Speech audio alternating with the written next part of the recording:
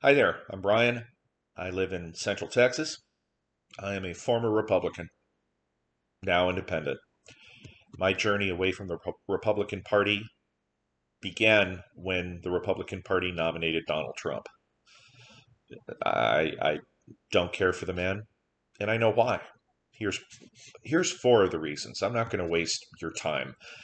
First of all, he talks trash about veterans. I'm a veteran, and if I'm not looking him in the face and talking to him straight up, he'll call me a loser and a sucker. Of course, when groups of veterans go and visit the White House, then it's hearts, flowers, and honor. But no, the man's heart is just not in it. You can kind of tell. Number two, he encourages white supremacists, violent white supremacists, Proud Boys, groups like that. Yeah, stand down and stand by. It's dog whistle after dog whistle.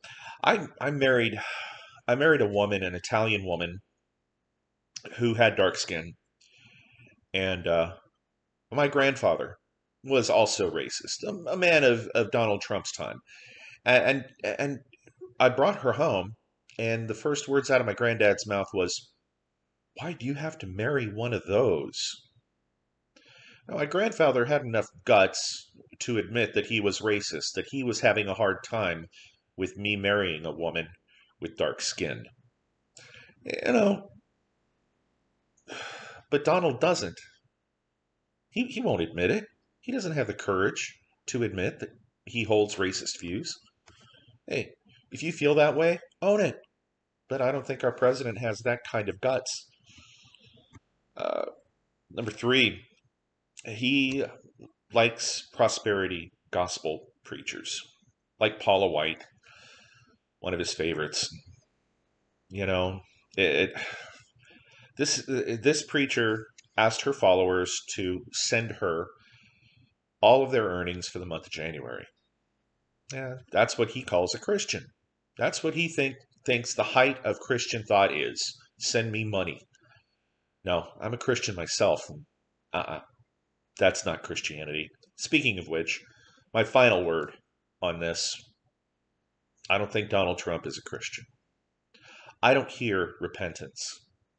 I don't hear anything out of his mouth, even acknowledging what he has done in the past to people, putting all those contractors out of work and in some cases into bankruptcy in Atlantic City, the way he ran his apartments, his slumlord days in New York. You don't hear any repentance from that. All that you hear is, "Oh, I was in the past and I'm a better person now." I just don't see the evidence.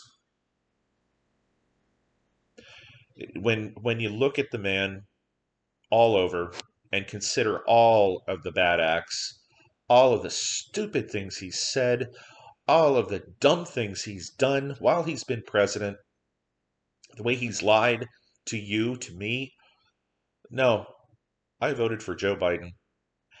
And I'm going a step further. I voted for MJ Hagar.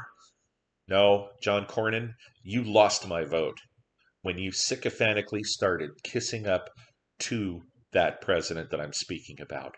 Ted Cruz, you're. I voted for Beto O'Rourke. Beto will look you in the eye, tell you how he feels, and you can trust that that is the truth. Senator Cruz, I don't trust you. I don't believe a word you say. I don't believe a word you say, John Cornyn. And Donald John Trump, Mr. President, I don't believe anything you say. I want a man like Joe Biden. I disagree with him on a lot of things, but he tells you what he believes, and I believe him. That's the kind of man who is going to be my president, and I hope he gets elected. I'm doing everything to help. Thank you for your time, and have a good day.